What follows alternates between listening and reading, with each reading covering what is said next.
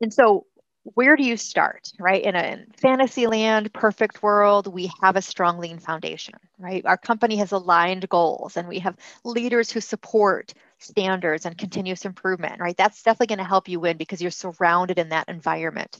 However, for those of you who might not be living in that organization right now, you can still use this as a concept. When I left the transportation company and went somewhere else, I took it with me and I used it daily.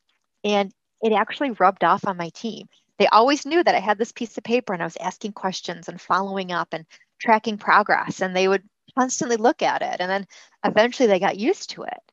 And some of them actually started to use it and built it into their day. It didn't look like mine, which was fine, but they were using it to demonstrate consistency and repeatability.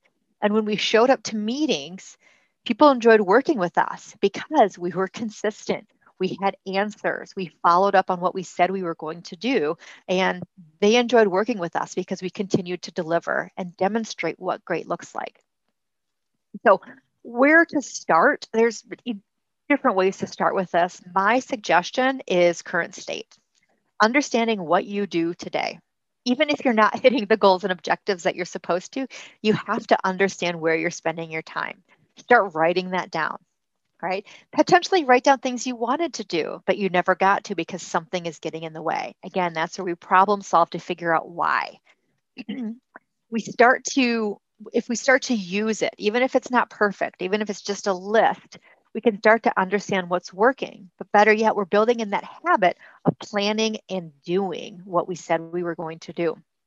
And throughout this time, you're collecting data, you're observing what's working.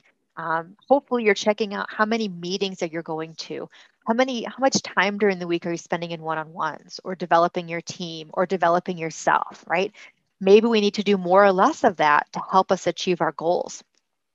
And then in the end, we want to try and figure out what current state is. So I would say there's probably a 2 to 3 week area where you are collecting current state and writing down what you're doing.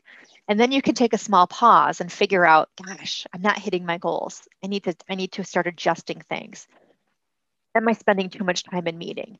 Am I doing someone else's job, right? Am I not delegating enough, right? That's where we can start to visualize what we want to do, and we can start documenting it.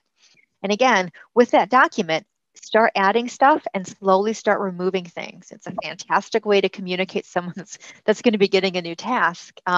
You can easily demonstrate why they need to do it, why it's important. And then obviously, you don't have any more time to do it because you're not hitting your goals and objectives. And even better, when you start to hand off some of your activities, why not introduce standard work for leader to them, right? Fantastic time to explain what it is and why you use it and how it can lead to success.